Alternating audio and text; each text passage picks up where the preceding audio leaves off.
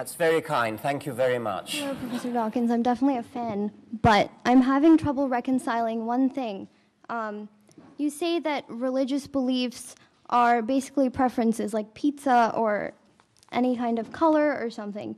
However, you yourself preach that the faith in non-belief is an objective truth. How can objective truths in general exist in the realm of subjective belief?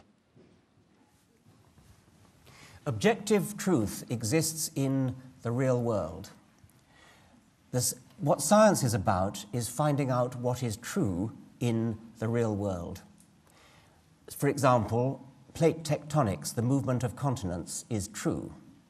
It is supported by massive amounts of evidence. It doesn't mean that scientific beliefs are always true for all time, because sometimes new evidence comes in to change people's beliefs. But there always is a standard, which is evidence. And that standard of evidence is objective, it's universal, it applies wherever you're born, wherever you live. An Indian scientist, a Japanese scientist, an American scientist looking at the same data will come to the same conclusion. The same, of course, is not true of religious belief. The questioner asks, how can there be an objective truth in a world of subjectivity?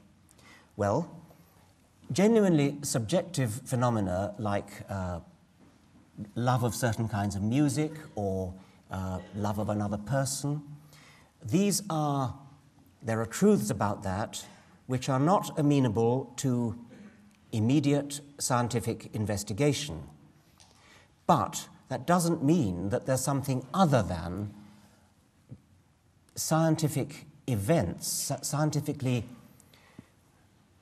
investigable events going on in the mind of a person who loves a kind of poetry, loves a kind of music, or loves another person. You cannot necessarily prove that your wife loves you by scientific means, but you can observe all sorts of little catches in the voice, little looks in the eye, years of experience, years of exposure, and that is evidence. That's genuine, objective, real-world evidence of the same kind as scientific evidence is, even though it may not be systematic or experimental in the way that scientific evidence ideally is.